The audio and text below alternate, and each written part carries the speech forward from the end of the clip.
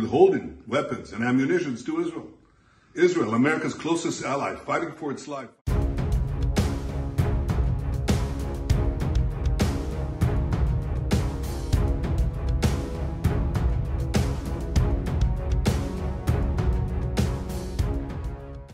When Secretary Blinken was recently here in Israel, we had a candid conversation.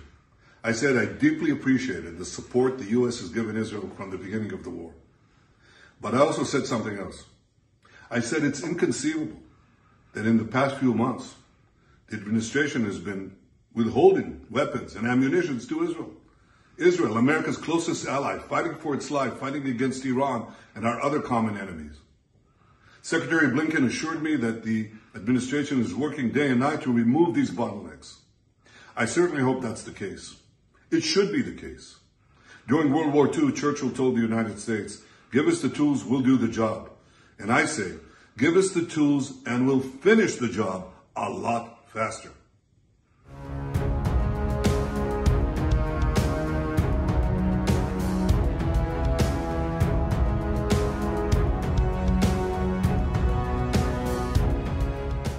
Again, I've been as clear as I can possibly be. You assured him that these bottlenecks will. I'm not going to talk about what we said in diplomatic conversations. I can just say again that we have a commitment to make sure that Israel has what it needs to defend itself against a whole variety of threats. Gaza is part of it, but it far surpasses Gaza in terms of the threats they face. The President's committed to that.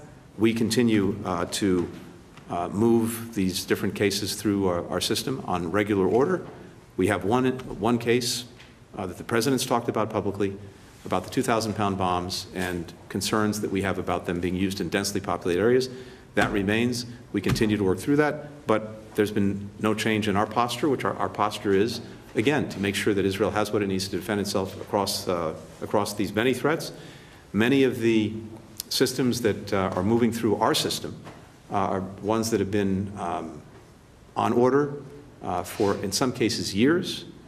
It takes a long time to move these things. And a number of the things that are going to Israel won't get there for years. That is the nature of the way this works. But it's regular order, with the exception of that one system that we've talked about many times in public. Thank you.